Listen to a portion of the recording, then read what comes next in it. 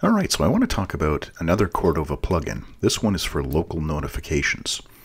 Now there's a couple variations of this plugin, and I'm going to jump over to the browser here. This version of the plugin is the one that I typically install. Now, this plugin belongs to a specific user, but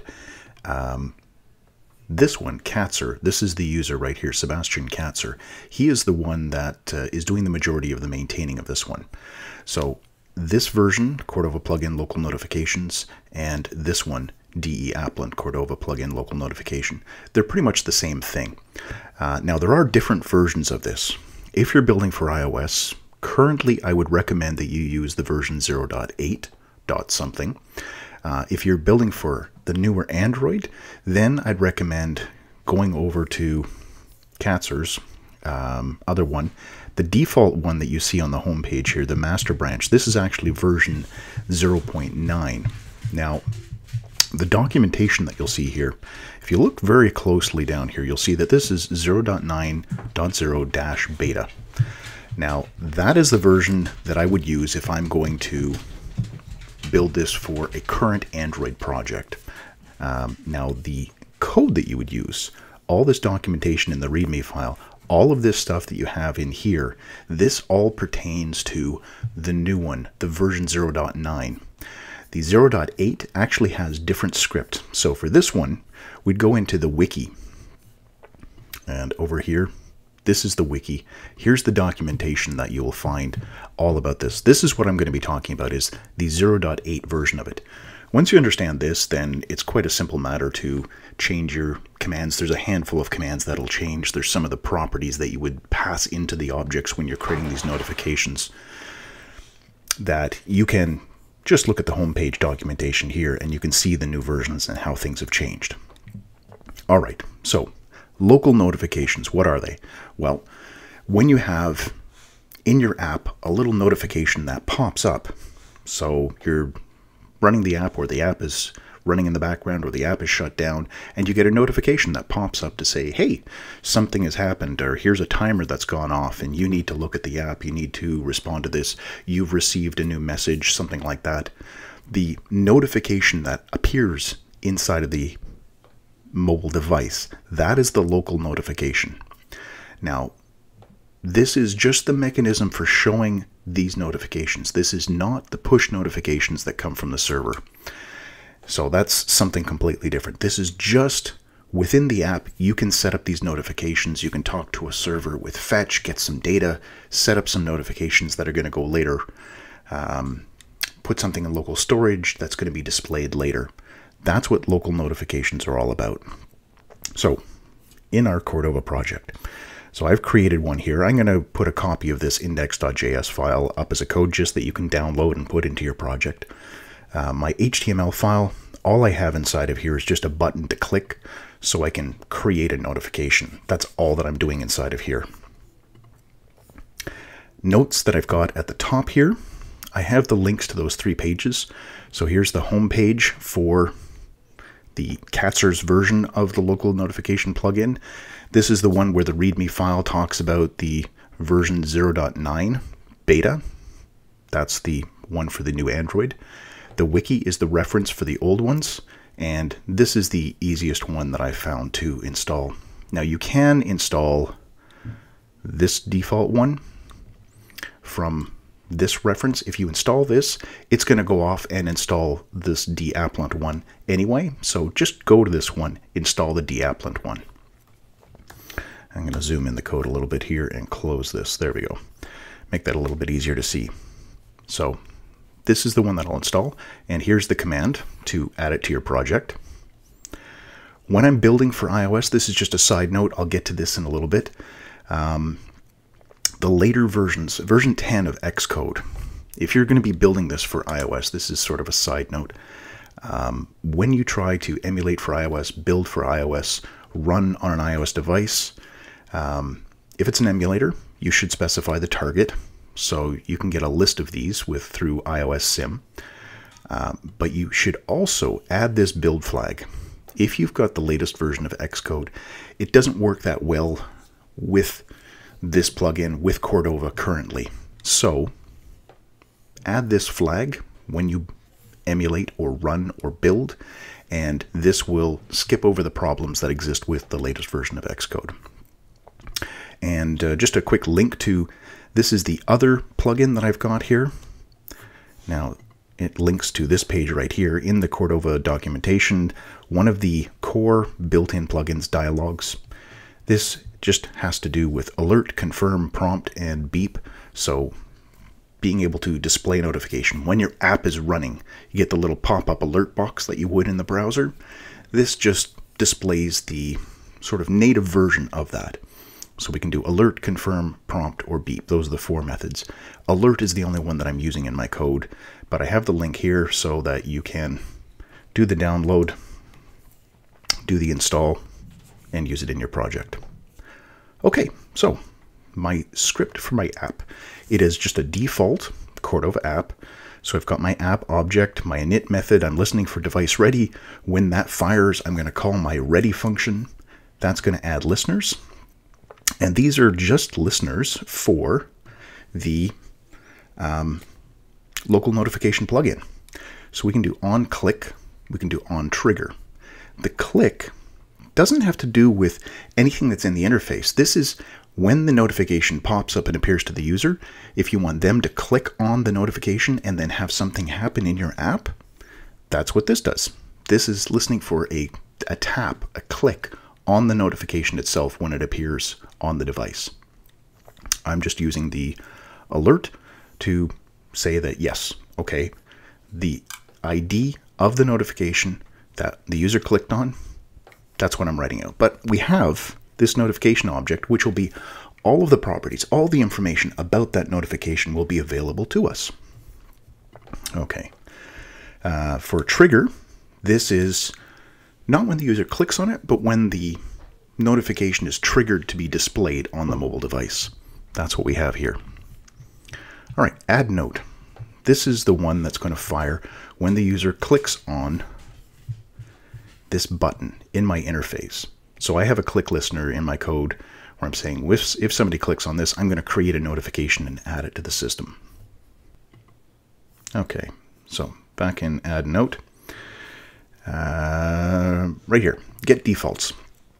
Because there are the different versions of the plugin, the version 8, the version 9, or 0.8, 0.9, and they have different properties to them, I find that this is a good way to find out what are the properties that are available in your script. So we can call this get default. It will give us sort of a sample version of one of the notification objects. And in mine right now, these are the ones that are available to me. So there's an ID property, there's a text property, there's a title property. These are really the two lines of text that'll appear in the notification. Title will be the top one. It'll be displayed a little bit larger. Text will be a little bit smaller. It'll be below the title. If you don't specify a title, the default on iOS, I believe, is just the name of the application. Every and at. This is the time. So I want to trigger a notification once an hour, once a day, once a week, once a month, or at a specific time and date. So those are your two times for when you want to schedule a notification to go off.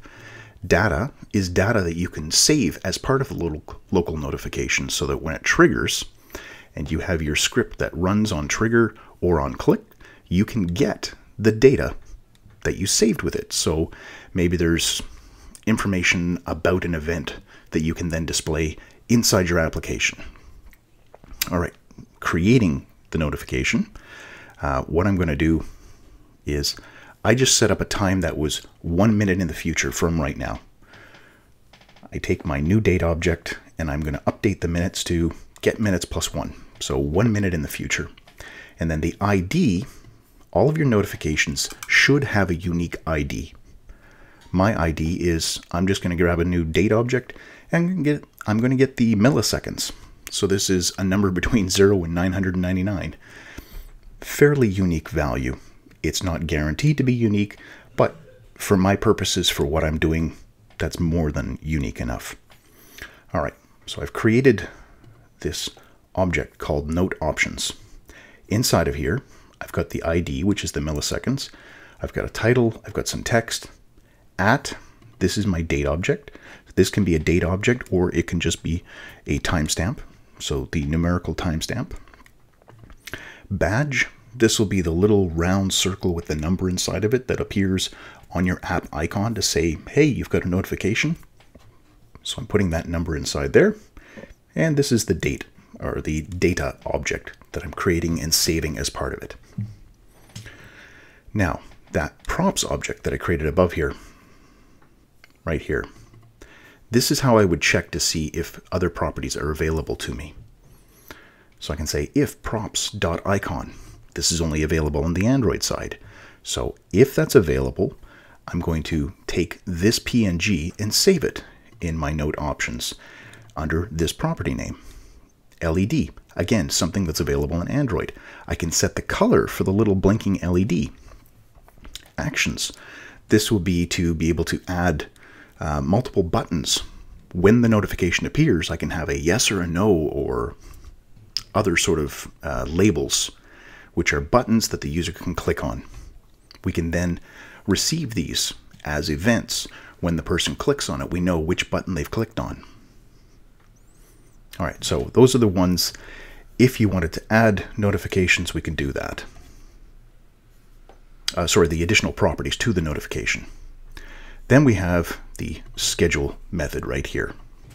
So the schedule method takes this note options object that we created with all this information and the @ time inside there. That's what's being used by the scheduled local notification to know when to trigger. The next line here, my alert, this is just for me, for myself. When the app is running, I can tell, hey, okay, yeah, we got to this point of code and the notification was created, and that's the ID of the notification. These are just samples of other things we can do. There's cancel, there's clear. Clear is if a notification's been triggered, you want to just dispose of it. Cancel is it hasn't been triggered yet, and I want to get rid of it. So we pass in the ID and then the callback function. The cancel method itself will do the canceling, getting rid of it, but the function, if you need to do something else at that point, this is where you do it. There's a few other methods as well. We can use isPresent. Basically, this is if a notification exists. There's isPresent, isTriggered, isScheduled. IsScheduled, it hasn't happened yet, but it is scheduled to happen in the future. IsTriggered, it has already been triggered. IsPresent is, it's either one of those. Then we've got get all IDs or scheduled or triggered IDs. This will just give us an array of the IDs, those numbers that we pass in here. If you don't have one inside of your options object, if you didn't create an ID there, the default value for this will be 0. And if you create or schedule a notification with the same number with 0, you're going to overwrite the old one with the number 0. Or if you use the same ID for multiple ones, you're just going to be overwriting the old ones when you schedule it. So that's get all IDs, get scheduled, get triggered IDs. Or if you want the notifications, get will let us pass in an ID and it'll get one notification. Get all means get all of them that exist. I'll have an array of the notifications, not just an array of the IDs, but of all the notification objects. And then you can define if you want to get the triggered ones, the scheduled ones, or all of them. Okay, so that's everything there. Now I'm going to build this project and we're going to run it on the iPhone 8 with iOS 12 simulator. So I have this simulator right here. You can see this is it running before. I can get rid of this. There we go. We'll delete that. So it's gone from our simulator. It's no longer part of that. When I run this command again, it will build our project using the appropriate version of iOS. Build succeeded. It closes the simulator, and now it will reopen that same simulator, the one that I specified in the target. This will launch, and then our application will launch with the button inside of there that we can click on to create this notification. And there we go. So launched, add notification. The very first time that you run the application on the iOS, it's going to confirm. It's going to have the user confirm that they want this app to be able to set local notifications. So yes, I'm going to go ahead and say that. There we go. It created the local notification. Okay. And this will, for 1 minute in the future, set this notification. So through the magic of editing, I'm going to, pardon me, jump ahead to that point. I will close my app. There we go. There we are. So it's shut down completely. And then I will just jump ahead to the point where it's going to go off. And there we have it. There's the notification going off. There's the title. There's the text. Now, I didn't interact with it. I didn't click on it. My app is shut down, so I'm not getting the trigger script that's running because this isn't open. But when I click on it, so if I open this up, there it is. I click on this. I can now click this open button, and that will go into my app, and it will trigger my clicked notification. There we go. So that is the callback function from up here, this click one. The trigger I didn't get to run, but the click I did. If the app was open, then I would see this. So back inside of here, if we close this, or actually, sorry, let's go back into it. Click this to set another one. Now, my app is still running. It's just in the background. Or I can have it open. It's going to do the same thing here. If the app is running, I will get the trigger as well as the click. So again, I'll jump forward in time here through the magic of editing, and then we'll see the notification go off. And there we have it. So the triggered came up. We're good with that. And I just missed it there. And there's the clicked. So both of these events triggered, and we were able to run them inside the app. And that's it. That's local notifications. That's how the scripts work. There is an update method. I found that it's not always predictable. It's better if you take a scheduled notification and you cancel it and then create a new one. If you want to update something about it, it doesn't always let you change all the properties in the object. So it's much better for you, for your app, if you just cancel the old one and create a new one. You can read the properties about the old one, get that information, change it however you want, and then create a new notification. All right, so I hope that helps you understand the local notifications and how that works. If you have any questions, feel free to leave them in the comments down below. I will leave a link to the code gist for this code inside the description. And as always, thanks for watching.